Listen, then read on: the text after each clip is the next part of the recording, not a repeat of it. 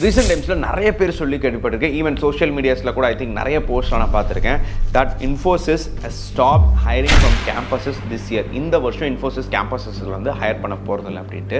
The major reason என்ன சொல்றாங்கன்னா the demand in US market ரொம்ப கம்மியா இருக்கு.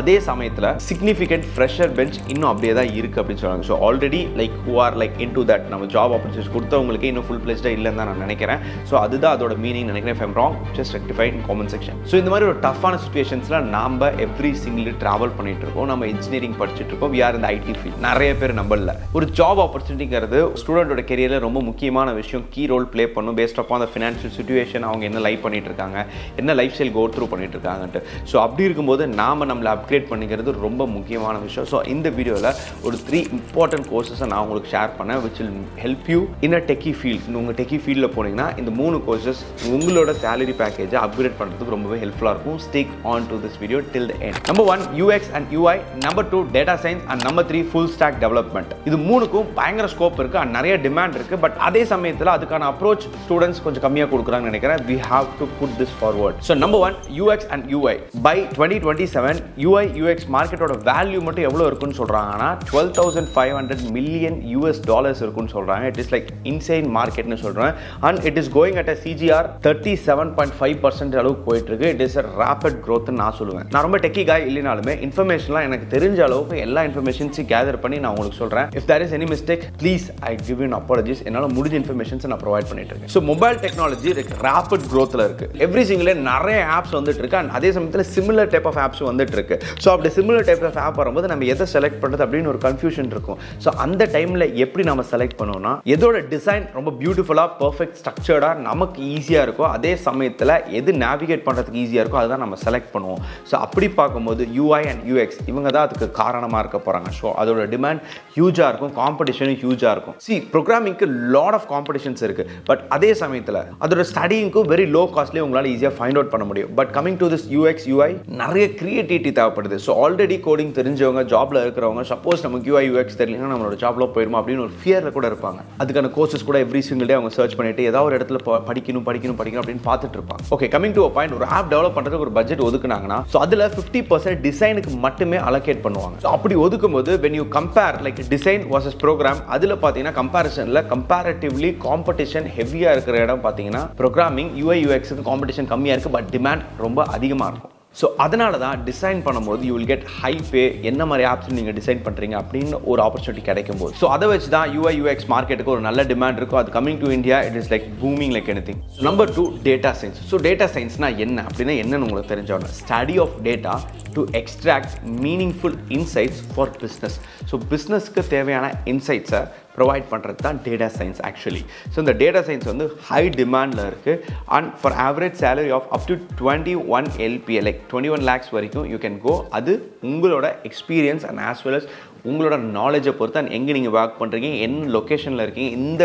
சினாரியோஸ்லாம் வச்சு data science-க்கான டிமாண்ட் இன்னும் மார்க்கெட்ல அதிகமா இருக்கு and it is going on என்னோட வைஃபோட தம்பி கூட I'm going to study data science அப்படினு சொல்லிட்டு இருக்கான் லைக் பர்టిక్యులரா data science நான் எடுத்து படிக்க போறேன் அப்படினு is like 12th standard so அத தான் படிக்க போறேன்னு சொல்லிட்டு இருக்கான் சோ அப்படி பாக்கும்போது கூட வெச்சிலா பாக்கும்போது கூட data science as a huge scope தான் நினைக்கிறேன் because அது ஒரு ஸ்கோப் இல்லாம யாரும் அத பேசிட்டு இருக்க மாட்டாங்க I guess so நீங்க data science இன்னும் நல்லா எலாபரேட்டரா படிக்கணும்னு நினைச்சீங்கன்னா you can offer GUVI's data science Zen course so about this course இந்த கோர்ஸ் வந்து பாத்தீங்கன்னா 3 to 5 months of course இதுல நிறைய டாபிக்ஸ் கவர் பண்றாங்க like Python MongoDB Tableau NPL machine learning and so on so இந்த கோர்ஸை சக்சஸ்ஃபுல்லா complete பண்ணோனே you will be issued certificates by NASSCOM and IIT Madras and அது மட்டும் இல்லாம அவங்க 100% placement assistance provide பண்றாங்க which is damn helpful so இந்த கோர்ஸை complete பண்ணோனே along with the placements நீங்க you will be given IIT-M CCE certificate and அது மட்டும் இல்லாம no minimal qualification required so coming to the Zen Class process இதுல 3 categories இருக்கு pre boot camp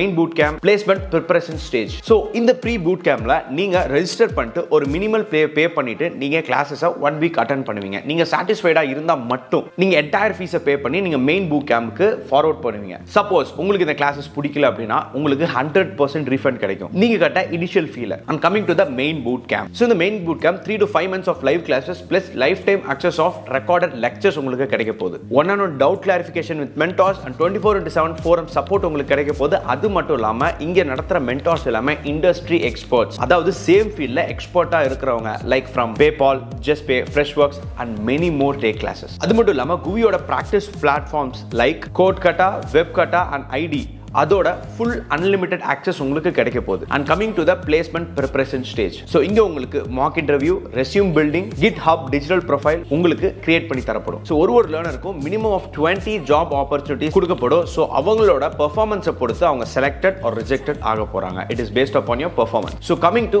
what is GUVI. So about GUVI பத்தி தெரிஞ்சு because நம்ம ஒரு join பண்றதுக்கு முன்னாடி அது என்னன்னு நமக்கு தெரியணும்ல. So GUVI வந்து it is an IIT incubated company. So அவங்க ஸ்பெஷலைஸ் எதுன்னு பார்த்தீங்கன்னா tech teaching in vernacular languages. So எல்லாருக்குமே இங்கிலீஷ் வர போறது இல்லை. So vernacular லாங்குவேஜஸ்னா Tamil, Telugu etcetera இந்த மாதிரி ரீஜனல் லாங்குவேஜஸ்ல நடத்துறதுல அவங்க எக்ஸ்போர்ட். கரண்ட்லி GUVI வந்து பார்ட் ஆஃப் HCL கம்பெனிஸ்ல இருக்கிறதுனால அரௌண்ட் 2 மில்லியன் லேர்னர்ஸ் இருக்காங்க இதுல. ஸோ தட் அவங்க லேர்ன் பண்றதுக்கும் அவங்களை அப்ஸ்கில் பண்றதுக்கும் GUVI ரொம்பவே ஹெல்ப்ஃபுல்லா இருக்க போகுது. ஸோ GUVIயோட பெஸ்ட் பார்ட் என்ன பார்த்தீங்கன்னா மினிமம் குவாலிஃபிகேஷன்ஸ் அப்படின்னு எந்த ஒரு கிரைட்டீரியாவுமே கிடையாது. ஒரு லேர்னருக்கு பேஷன் இன்ட்ரெஸ்ட் இருந்தாலே போதும் GUVI அவங்கள சப்போர்ட் பண்ணுவாங்க. ஸோ அவங்க ஸ்ட்ராங்கா பிலீவ் பண்றதுனா லாங்குவேஜ் ஒரு பேரியரா இருக்கக்கூடாது. Compared it comes to tech teaching அது ஒரு பேரியரா இருக்கக்கூடாதுன்னு நினைக்கிறேன். ஸோ எல்லா லிங்க்ஸ்மே கீழே ஃபர்ஸ்ட் கமெண்ட்ல டிஸ்கிரிப்ஷன்ல ப்ரொவைட் பண்றேன். To check it out will be damn helpful. Number 3 full stack development.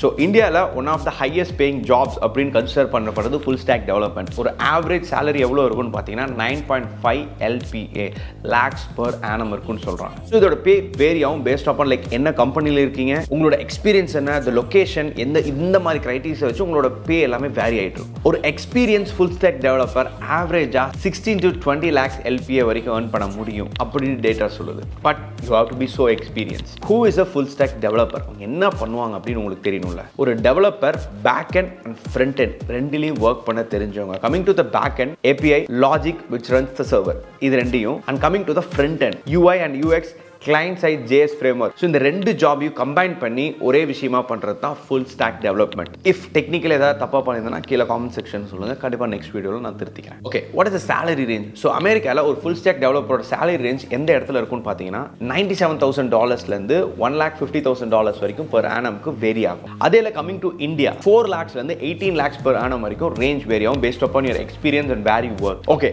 road map to become a full stack developer எப்படி ஆரம்பிச்சு எங்க போறணும் உங்களுக்கு தெரியும்ல. So ஸ்டெப் பை ஸ்டெப்பா சொல்றேன். சோ நீங்க ஐடில என்ன ஃபீல்ட சூஸ் பண்ணாலும் சரி, நீங்க கோடிங் லேர்ன் பண்ணி ஆகணும் and basics of programming learn பண்ணி ஆகணும். சோ இத மாஸ்டர் பண்றதுக்கு ஆவரேஜா 60 டேஸ் பக்கம் தேவைப்படும். So it's based upon like உங்களோட கெபாசிட்டி எவ்வளவுங்கறத பொறுத்து ஆவரேஜா it take around 60 days. Number 2 learn HTML and HTML5.